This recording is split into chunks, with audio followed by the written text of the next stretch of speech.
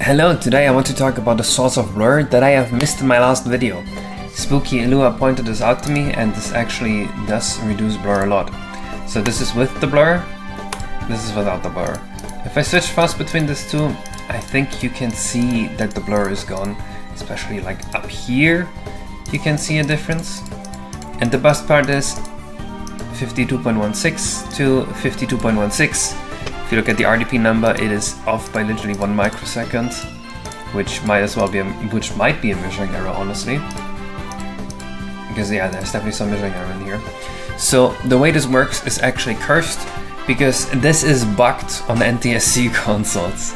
This only works correctly on PAL consoles, usually, unless you abuse a different bug that makes the bug not work. So, the way this works. There's 3 anti-alias modes on the N64. The first one is anti-aliasing is being run on all the pixels. This is very expensive. That's why there's a second mode, which is anti-aliasing is disabled, and there's a third mode, which is anti-aliasing is disabled, and this blur here is disabled. So where's this blur from?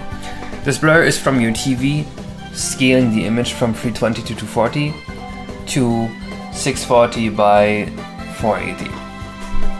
And on the horizontal lines, when it scales from 240 to 480, it has to insert new pixels, and it inserts pixels that are blurred from the 2 pixels bordering it.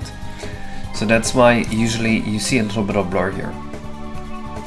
Now when you enable this on NTSC consoles, usually your game will just crash, or your output will look really wrong. Your game won't crash, it's just the output is fucked. So what do? Well, this is a workaround, a very hacky workaround, but it works. Close the window again. And that is... this is what they found in the homebrew server.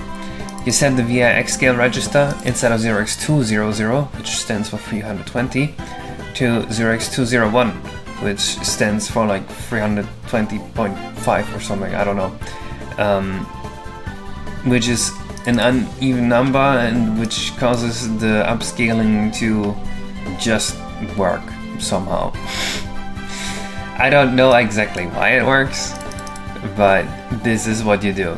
You set this register, and you set the anti-alias mode free. And that's it. So, let me know. Do you actually see the difference? Do you prefer this new one? Of course, this only works when anti-aliasing is disabled. So, if you play with anti-aliasing on, you will be forced into the source of blur. Unfortunate, but nothing I can do about it. But yeah, tell me what you think. Bye bye.